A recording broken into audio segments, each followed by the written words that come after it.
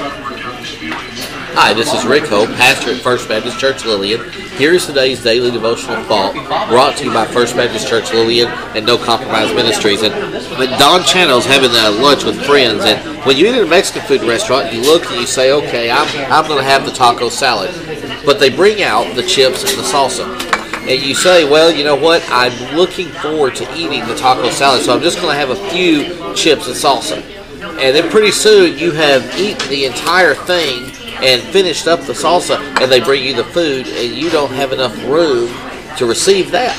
Okay, well, that's the way it works with tithing. In Malachi chapter 3, verse 10, the Lord says, bring you all the tithes into the storehouse, and prove me not herewith, says the Lord of hosts, that if I do not open up the windows of heaven and pour you out a blessing, you won't have room enough to receive it. Well, here's the deal. We want the blessing that comes from obedience, so we set aside our tithe, and we say, I'm going to set this aside. I know my blessing is coming. I'm going to set aside my tithe. But then we nip into it for a little bit here, and the kids need to go out, and we need to take care of something on the car, and I really want to go to the movies. And pretty soon, all of a sudden, what we want for our tithe is gone, and because of that, we don't have room enough within our body to receive the blessing.